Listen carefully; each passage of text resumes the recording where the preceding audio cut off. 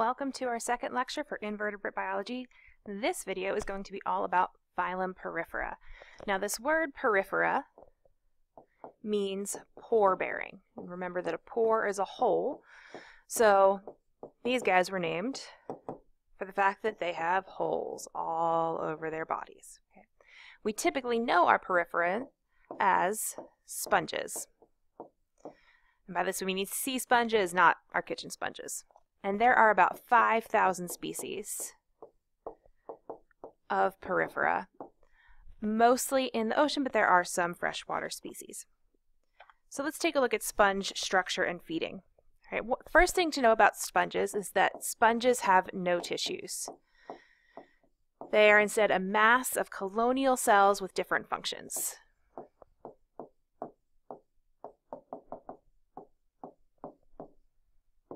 So like we said, they are a mass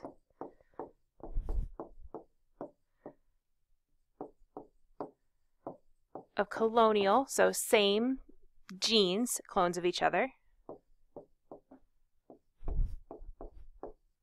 yet differentiated, meaning they've got different functions and structures.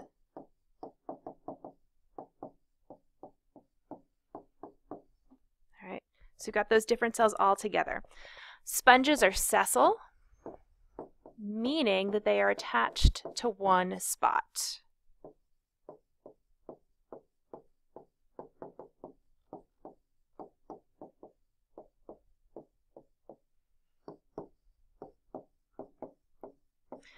And because they are attached to one spot, they can't go catch their food, and so sponges are filter feeders, meaning they filter their food out of the water. So what exactly does a sponge body look like? So let's say this is the outside of our sponge body. Okay, that's where the tissue is. What you'll have is you will have harder tissue and some skeleton on the inside.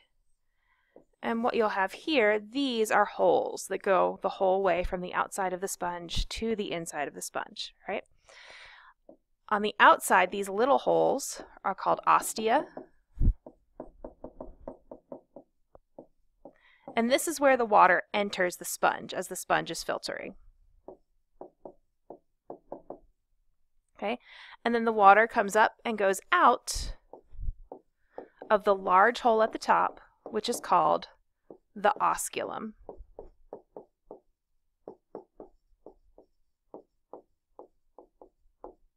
Okay. Now some of this happens just because of almost the fluid dynamics of the sponge. However, on the inside walls of the sponge, there are also these special cells called collar cells, which have kind of like a membrane skirt and a flagellum, and they beat this flagellum and it causes the water to kind of pull through the sponge. So let's take a moment and watch a video so you can see what exactly this looks like, because many times we forget that sponges are even animals. Sponges are very effective filter feeders since they're able to capture and eat particles as small as bacteria as well as larger particles. They might not look like they're doing much, but a simple demonstration shows how effectively sponges can pump water. On a reef in the Caribbean, I make a dive with a syringe filled with a non-toxic dye called fluorescein. By squirting it around the base of some sponges, we can observe how the water is moving by watching what the dye does.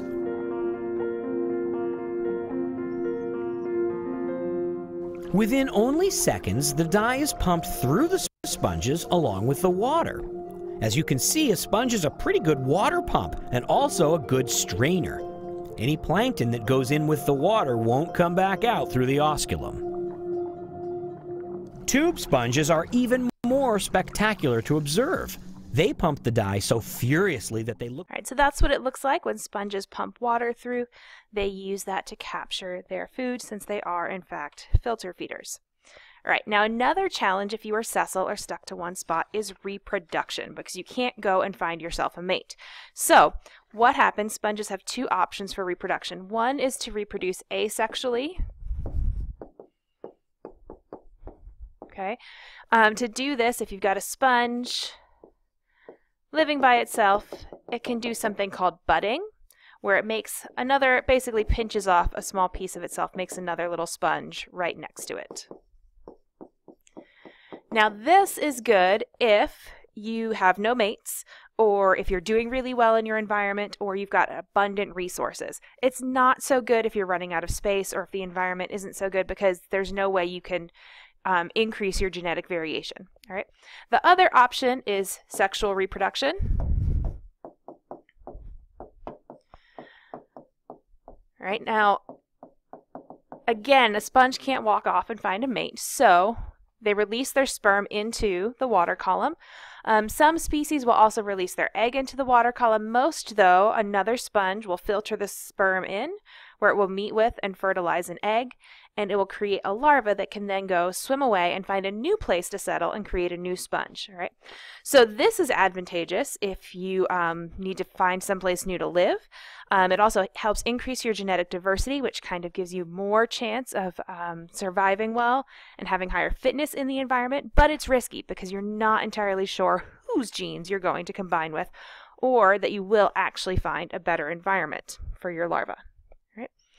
So another thing that can happen with sponges, because they have no tissues, they can do this really interesting thing where they can be broken apart into individual pieces. So basically you take a sponge and you shove it through a fine mesh, breaks apart into individual pieces, into even individual cells.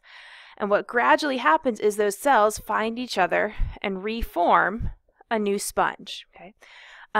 So these sponges can regenerate in that way. If a sponge is broken apart, it can find, basically, if it lands someplace new, it can keep growing.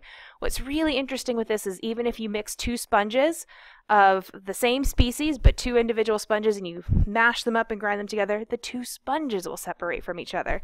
So they're able to even recognize their own cells. All right, so now let's think about our sponge with these 6 characteristics.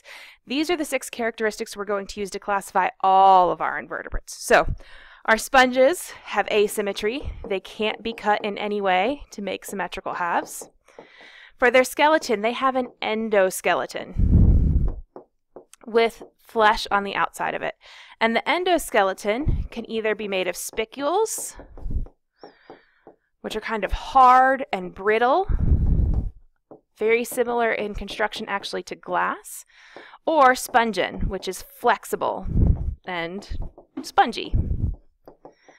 Some sponges will have a little bit of both, but if you do ever use a sea sponge as a loofah in the shower, you are scrubbing your body with the skeleton of a dead sponge. Okay. For the digestive system, they have no true digestive system. Even though they pull the water through their body, they're really just absorbing the nutrients from the water. They have no true circulatory system. They have no segmentation, and they have no nervous system. Right, the cells just communicate directly with one another. If we look at our cladogram, our sponges are on this first branch. What makes our sponges, our porifera, different from our other organisms is that they have no tissues and they have asymmetry, while all the others came from a symmetrical ancestor with tissues. All right, that's it for sponges. After this, go ahead and watch our scientific drawing video to proceed with today's task.